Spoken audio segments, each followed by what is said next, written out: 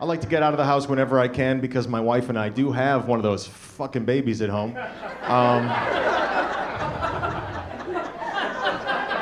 And to make matters worse, there's another one on the way. Thank you for not clapping. You are my people.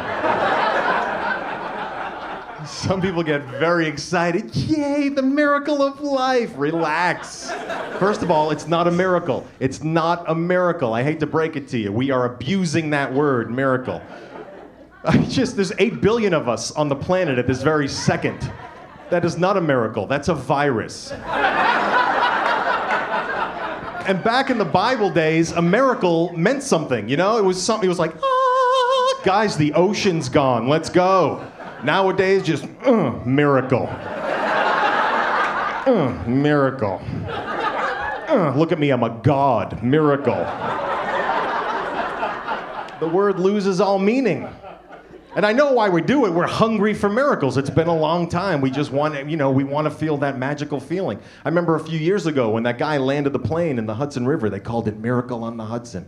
That made me mad. You're taking shit away from the pilot by saying that. He did that shit. That guy kept his cool. I remember they played those tapes on the news. They were freaking out on the other line. Maybe we can get you a runway at JFK. Nah, I'm going to take her into the water. And he did. And everyone went, miracle! No, if he landed that plane in the water and that water turned to wine, miracle. If he smashed that plane in the ground, it exploded and people got out like that, it was fucking weird. Miracle. The word is getting watered down.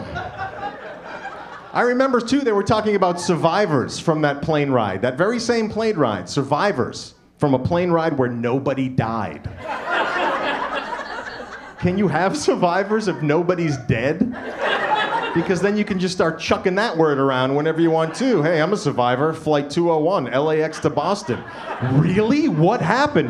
Nothing, but I'm still here. I'm a survivor. Keep on surviving. It's a miracle.